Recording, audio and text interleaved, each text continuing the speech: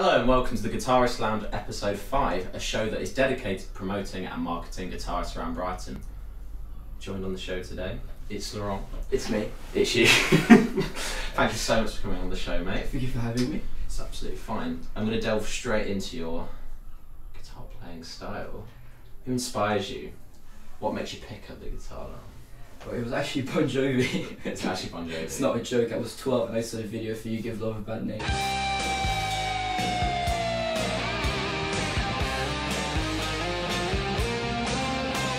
And I was like, they're too cool. But it's a bit of a banging solo, isn't it? You know what I mean?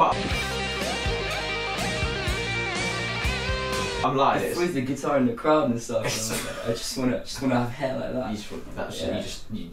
You saw the rock star lifestyle and just went, fucking, that's what I'm going to smash out. Exactly. Fair. Still an emotional connection to hair metal, but I've grown away. I'm growing up. So you say that was your roots, the hair metal thing?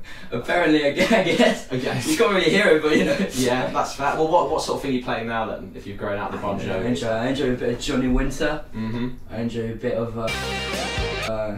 you know, Stevie Ray Vaughan. I do enjoy a bit of Pink Floyd as well. Oh, yeah. Nice. David Gilmour. Mm-hmm.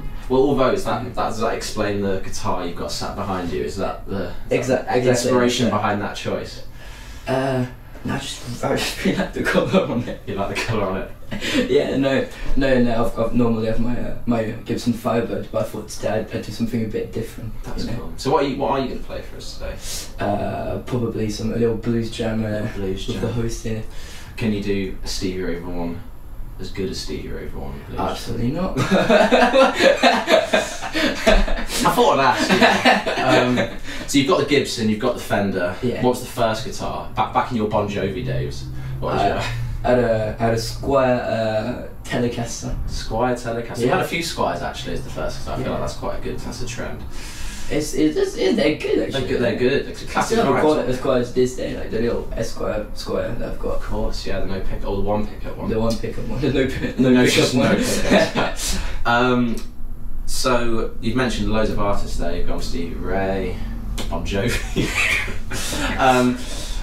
Out of all these, like, you know, guitar pieces, have you got like a guitar piece? Like Bon Jovi is not my influence. I'm not convinced, mate.